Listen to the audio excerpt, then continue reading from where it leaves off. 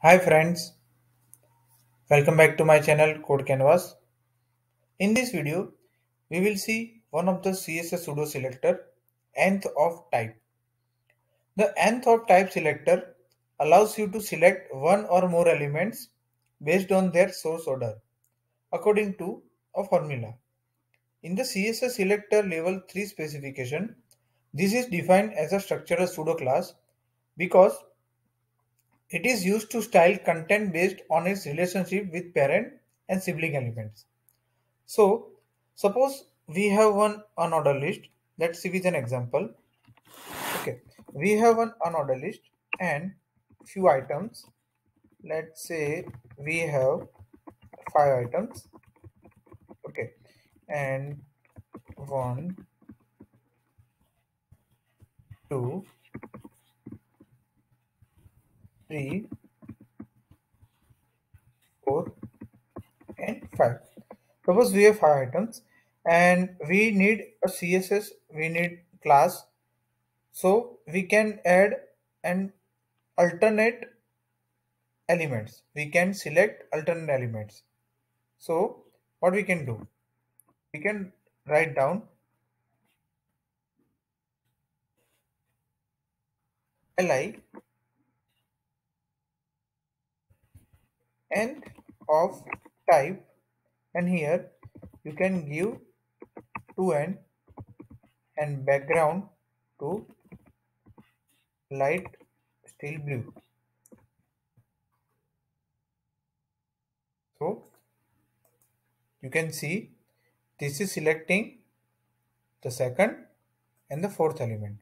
Okay, let me add one more li. Let's call it 0.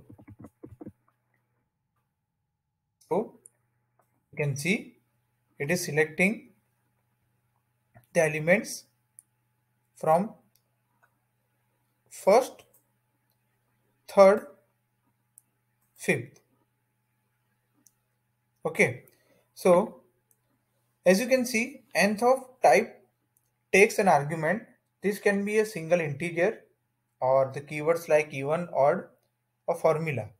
Okay, if an integer is specified, only one element is selected, but the keywords or the formula will iterate through all the children of the parent element and it will select the matching elements. So let's see one more example, and in those examples let me add, let me remove this zeroth element. In UL you can add up to 5, 6, 7, 8. 6, 7, and 8.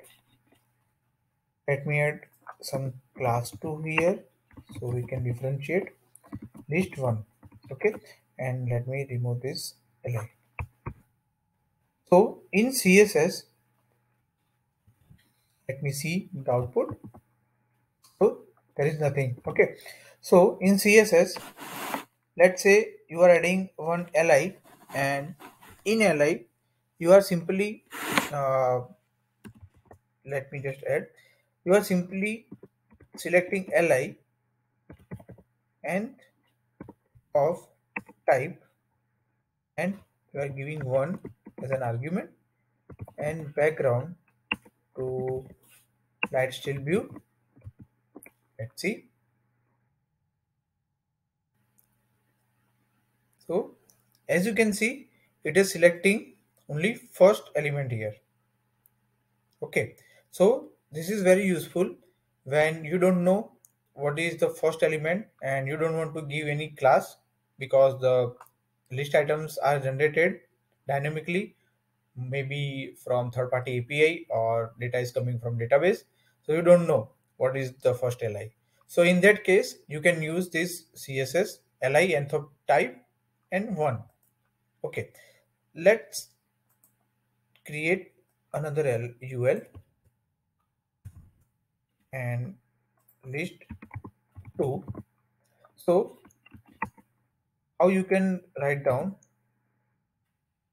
list 2 space li nth of type and odd, and same background you can give.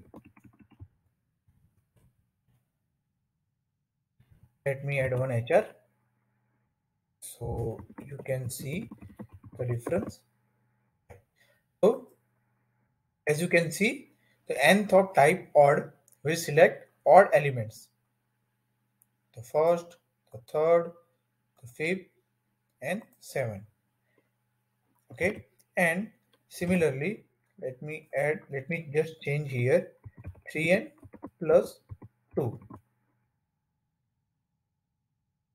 Let's see. So as you can see here, it will select the second element from the top, after that the third element, and the third element. Okay, so that's how this nth of type CSS pseudo selector works. Okay, let's talk about browser support.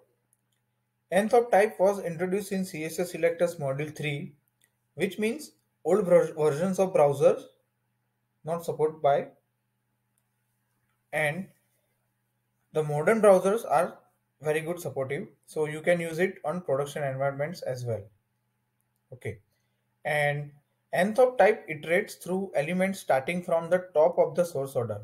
So the only difference between this and nth last of type is that the latter iterates through elements starting from the bottom of the source order. So there is the difference.